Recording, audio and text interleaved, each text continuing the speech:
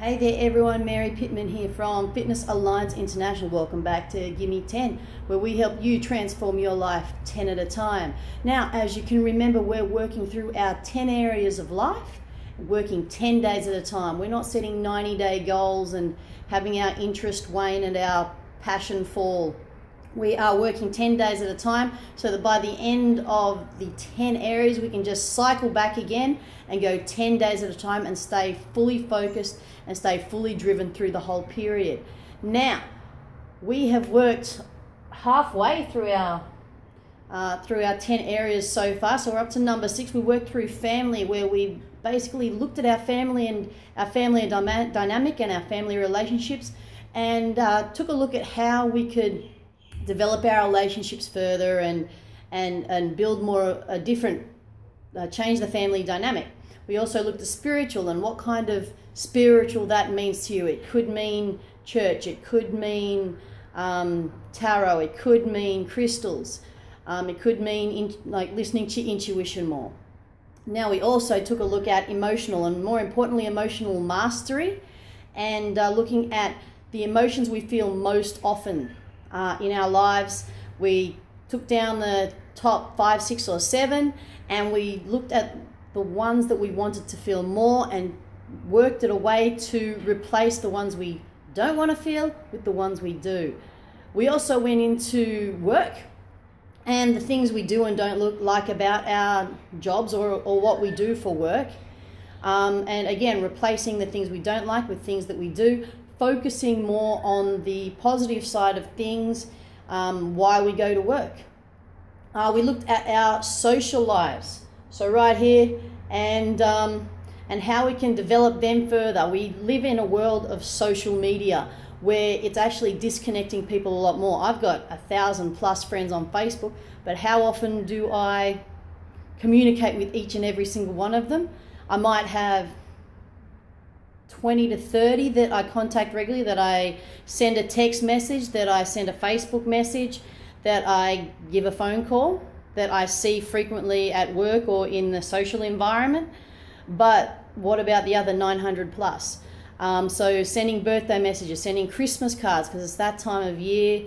Again, just sending a simple text message through Twitter, liking something, commenting on something on Facebook, that sort of thing. So building our social, not only interactions, but social environment, possibly even social networks. So finding new areas to be social in.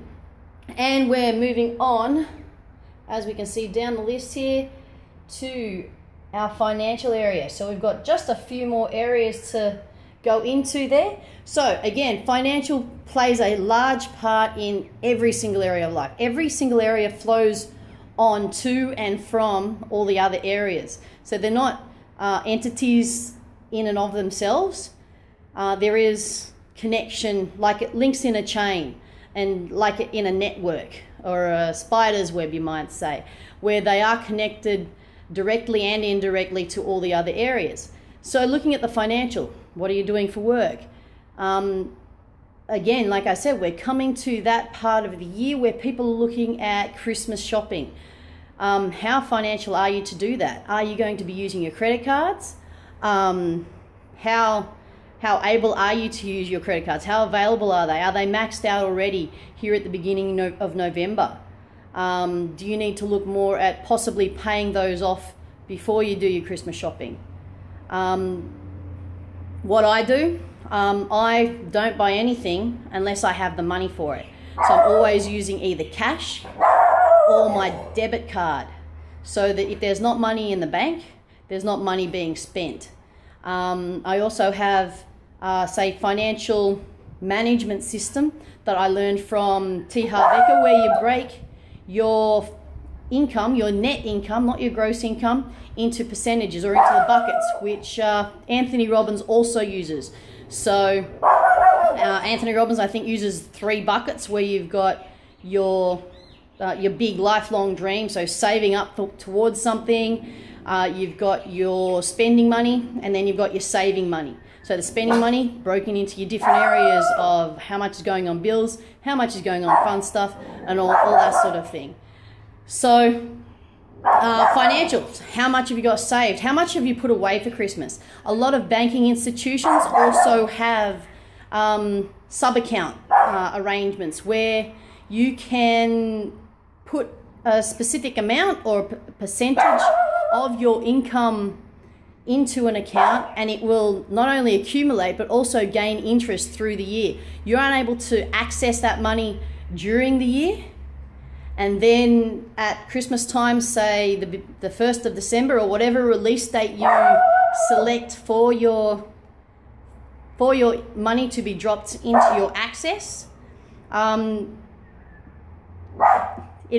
basically you're making money, you're saving money for a specific time of year. You can have a gifts account throughout the year, and that's how much you have to spend on birthdays, on Christmas, on Easter, and all that sort of thing.